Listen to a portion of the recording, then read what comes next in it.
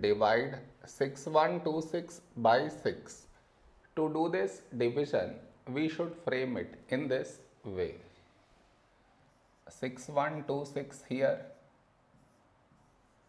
6 here. This is your step 1. Next, here we have 6 and here 6. When do we get 6 in 6 table? 6 ones 6. Now we should subtract.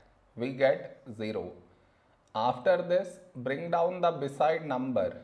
So 1 down. Now here we have 1 and here 6. 1 is smaller than 6. So we should bring down the second number. And the rule to bring down second number is put 0 here. Then only we can bring this number down.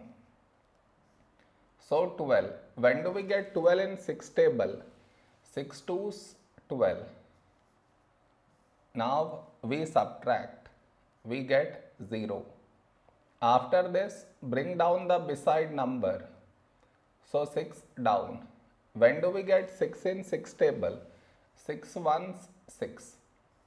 Now we subtract. We get 0. No more numbers to bring it down. So we stop here. This is our remainder and this is our quotient.